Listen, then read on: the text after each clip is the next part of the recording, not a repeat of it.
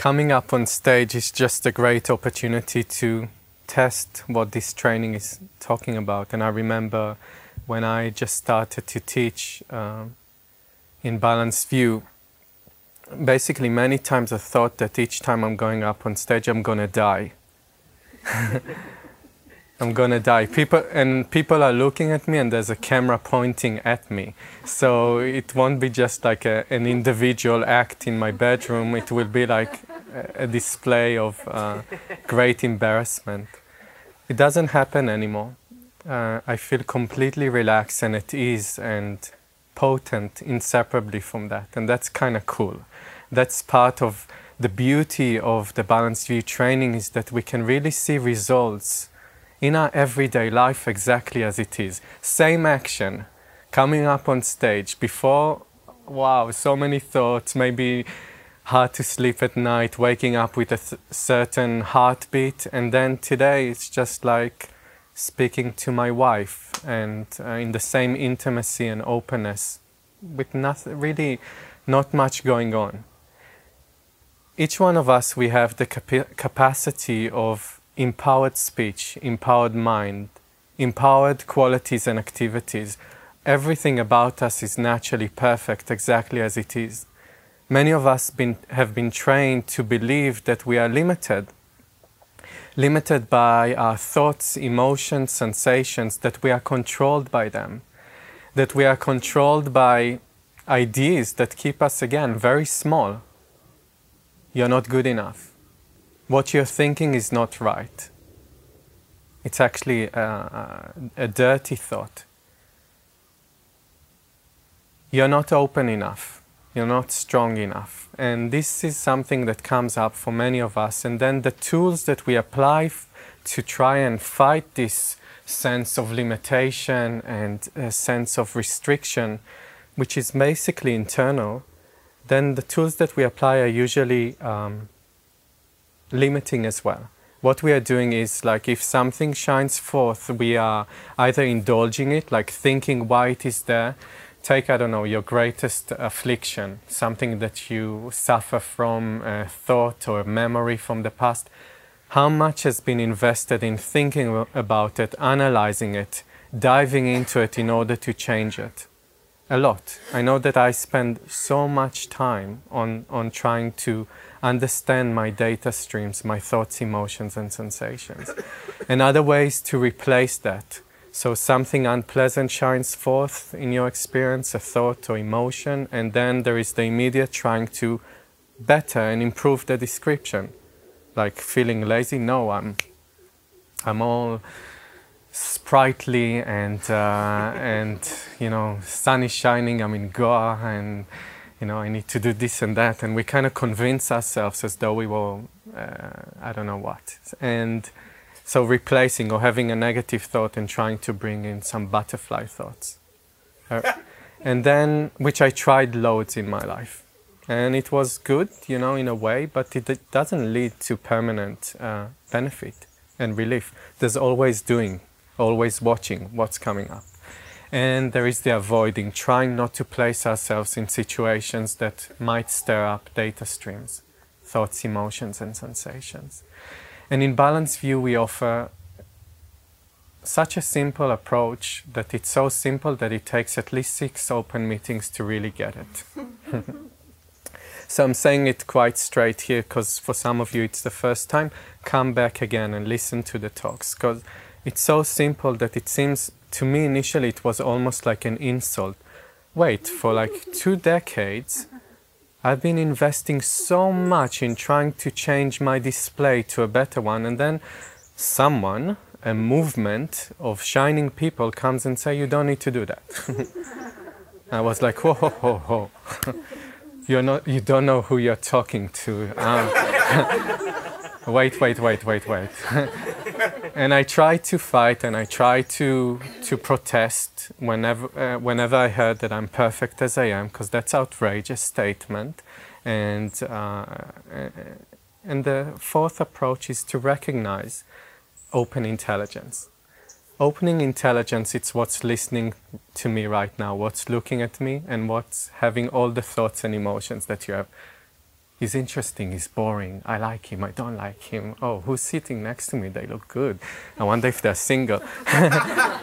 What knows all of that is open intelligence, your own open intelligence, not projecting our intelligence into some kind of a cloud in the sky and somewhere far from us, but our power to know. And if we want to introduce ourselves very directly to that, just stop thinking for a moment. What remains when we stop thinking? Alertness, clarity, openness, brightness. This is open intelligence. It's not a special state of mind, and that's also a pitfall that I got stuck in many, many years. I thought that this beautiful state that is so natural to us requires effort, requires trying hard, requires discipline, requires so much doing, and then coming here and saying, just stop thinking for a moment, see what remains. This is open intelligence. This is the basic intelligence that we've been looking for in all our attempts to rearrange our experience. Open intelligence is lively and full of benefit. It's not a void, it's not a nothing state. It includes and contains all of our thoughts, emotions, and sensations, which we call in balanced view data streams. It just saves time. And it's brilliant.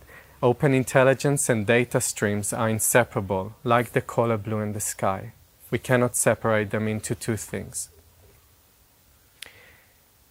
And when we look at our own direct experience, we can see that data cannot be found to have an independent nature. While before being introduced to open intelligence, I gave my data streams, loads of them, an independent nature. The anger, okay, the sadness, the desire, the this, the that, the other thing, and then building a whole life story based on momentary descriptions, like bright stars in the night sky, brightly shining data streams. There's nothing we need to do about them, and if we want to enjoy the relief and relaxation that is at the basis of all of our data streams, we simply allow the sun of open intelligence to shine through all of that. Like now there are loads of stars in the sky. We don't really notice them. Most of them are unseen because they've been outshone by the bright daylight. And this is the same with open intelligence in short moments, and that's the practice. So if we want to know what's the practice that we offer here, it's not just an introduction, but in short moments of open intelligence, repeated many times, the instinctive recognition of open intelligence becomes continuous. We just become confident. We gain confident, and we become confident and assured that open intelligence is present within all data. And that provides great relaxation. Right now, you don't need to be a seasoned rester or short moment taker. Just you, exactly as you are right now, relax. As you are. Allow the data stream, the current one, to just flow on by and see that it leaves no trace. By itself, releases itself. It's a complicated sentence. I needed to say it only once. It self-releases itself, and that's also amazing. Because with all the previous approaches that I spoke about, indulging, avoiding, or replacing, we think that we are doing something to better the situation. Are we?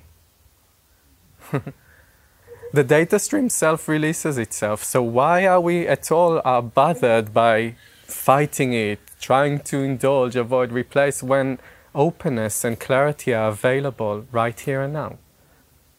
And that's where everything is flipped on its head. So short moments of open intelligence repeated many times, it's like again and again, all the heavy load of trying to maintain a perfect identity, we drop it to the ground. And there's relief. And even if it's momentary relief, that's why short moments, none of us is being asked to maintain open intelligence for 1 hour, 30 minutes, or a day. Just one short moment. That's something that anyone can do. And it requires only openness and interest. Even if you resist what you are hearing right now and you think that it's loads of rubbish, which is a valid thought to have, you know, allow the data stream of this is rubbish be as it is. And you... Wow. We have some sound effects. And when you allow it to be as it is, you see there's also no problem with that. There's just openness and clarity. So that's good. In my direct experience of this training, I came to know the training in 2007.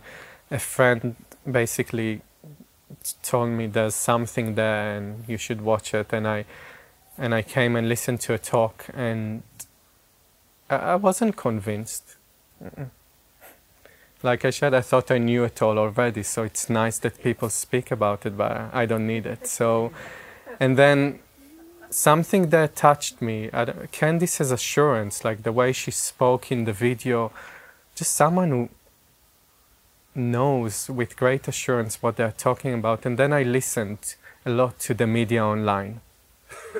And I met the training again after 3 months, and then I started to participate in the trainings, where it's a text and a group and a trainer that share their experience. And the texts are always speaking about our natural perfection exactly as we are. It's so refreshing, because everything that I tried before, whether it's conventional or unconventional, was mainly about based on the assumption that something is wrong with me and I need to reach a destination where I will be fixed. And from this point to this point, there is no guarantee that it will work. And it takes loads of time that just seem to expand and expand. And my sense of failure as a human being was deepening with each attempt that was failing.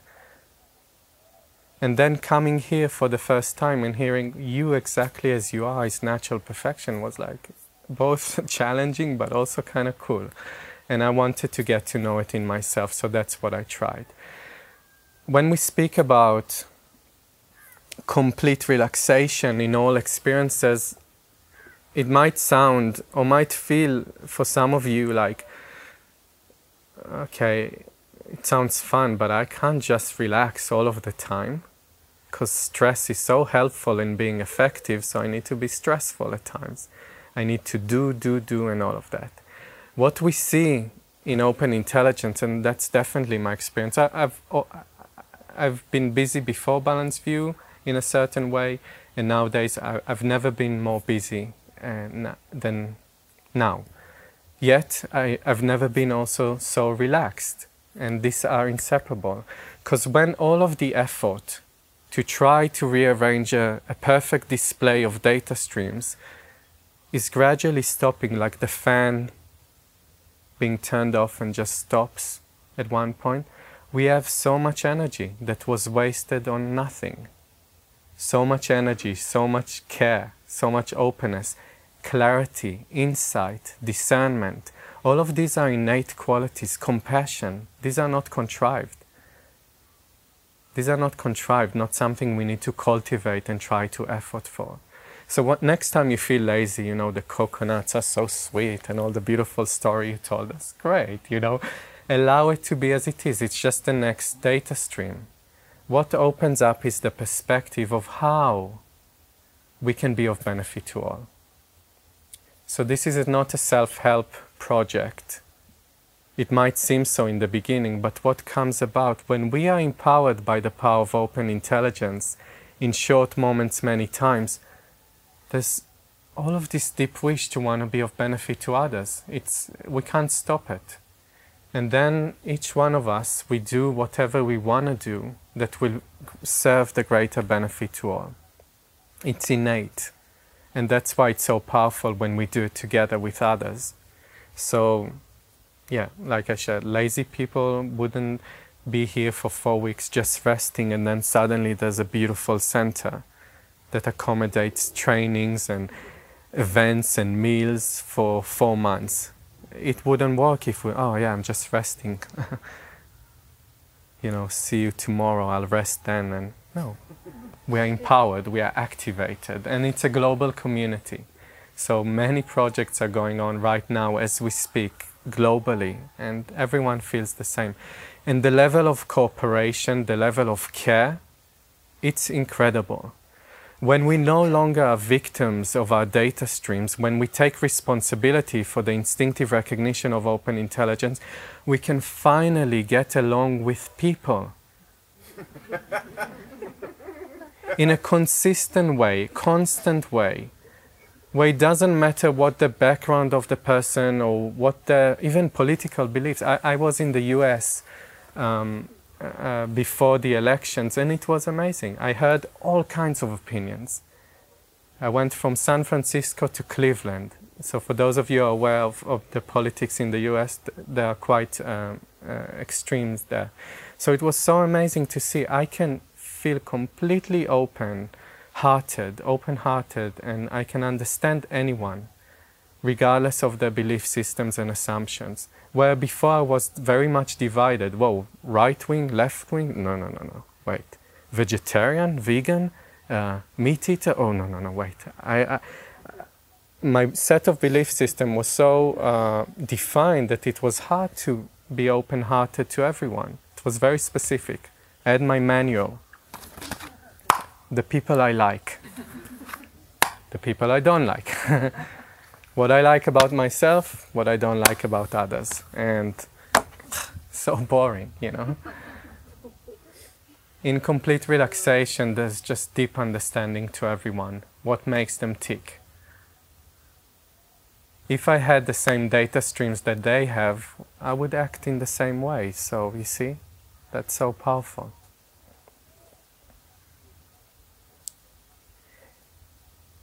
I did the 12 empowerments, which is a fundamental training into the nature of our own intelligence, with many questions that allows us to reflect individually and as a group on the kind of glasses that we put, the filters in which we viewed reality and in which we viewed our relationships, and all like the things I just shared now, preferring these data streams over others and so on. And just creating harmony and peace in a very direct way. It's a 12-part training. So when I did this, I then went, after a while, I went back to visit my family. And on the way, I listened to talks, and I took short moments, and I read the text, and I was kind of preparing myself, and I thought, I'm really interested to know how it will be back home. I know that open intelligence is present in Goa, in Dharamsala, and in Rishikesh. I proved that to myself. But then, will it be present in the Middle East? That was a bit like, no way, it's too intense there. And lo and behold, the first short moment I took in the Middle East, I was like, whoa, my parents are even more beautiful and shining. My house is the place where I grew most of my life, is an incredible place. Gratitude started to flow in. The instinctive recognition, my ability to connect with the people that I've been through all of my life suddenly was like, it's so easy. Where before I used to come from a project, a self-project in India, come back home, and I locked myself in the room because I didn't want anything to touch my purity.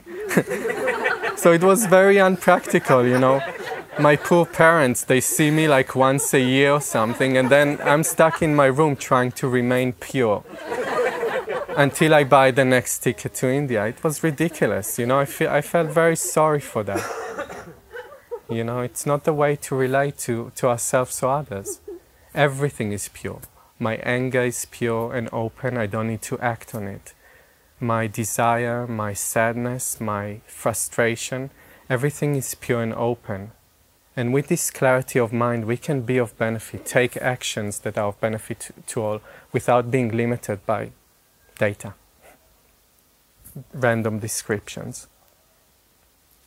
So it's possible, but you need to test it in your own everyday life. Next time you speak with your parents, or next time you fight with your partner or not partner, take a short moment and see how it goes.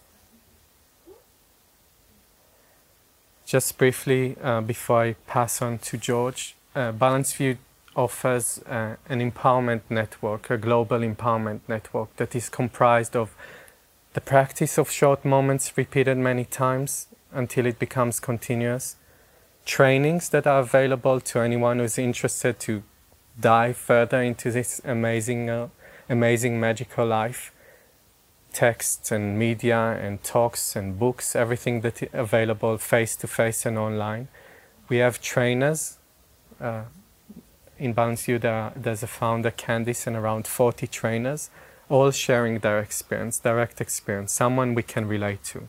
So if you don't relate to trainer A, for sure out of 40 you can relate to others. So it's not just a one person. And trainers are available and dedicated to serve us, to make it easier for us to recognize open intelligence. And we have a community of people.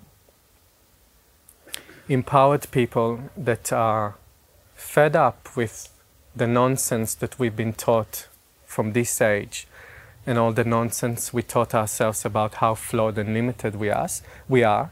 Suddenly people are opening up, and this is what's happening globally. And we call this empowerment network, we call it the 4 mainstays. So you'll hear it a lot in talks and in the text that we have. All of the 4 mainstays together are just perfect. They make something that maybe seems so complicated, they make it so easy.